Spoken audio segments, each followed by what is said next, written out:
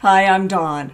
Let's look at how to work with vertical tabs in the Microsoft OneNote 365 desktop app. I'm currently in my OneNote desktop app. Typically, our sections are at the top shown with these tabs. The pages of the sections are at the right, and our notebooks are at the left. And here we have the option to switch notebooks or even to pin this panel if we're quickly moving back and forth between those.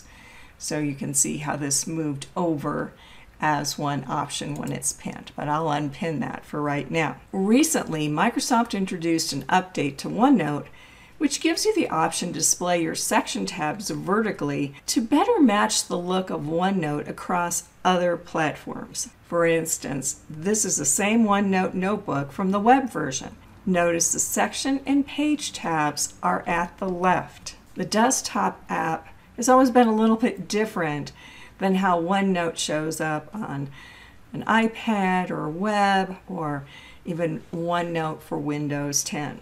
So it's easy to make the change in the OneNote desktop app so that it more closely matches how OneNote might look on other devices. From your OneNote desktop app, first go to the View tab, then pick Tabs Layout, and here is Vertical Tabs.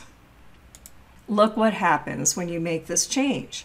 Now the notebooks are on the left-hand side with each of the sections displayed for those notebooks. And the page tabs are also at the left. And if you want more space, you can go up to the hamburger menu. This is what we commonly call this menu option that has the 3 horizontal lines. From here, I can click on that and collapse those notebooks. I'll bring those back so I can see the sections. We can also click on this collapse option here so that we're only focused on the sections that apply to this notebook. And we can easily navigate to other section tabs or pages within these various sections. As a bonus tip, you can also more closely match the other versions of OneNote by changing your ribbon. On the right-hand side, move to this drop-down and you can change from the classic ribbon to the simplified ribbon, which now looks a lot more like the OneNote web and Windows versions. Now, probably because I've been using OneNote for years, I personally like the classic ribbon, yet it's nice to have this flexibility. And if you want to return to the horizontal tabs at the top, simply move back to View, Tabs Layout, and pick Horizontal Tabs.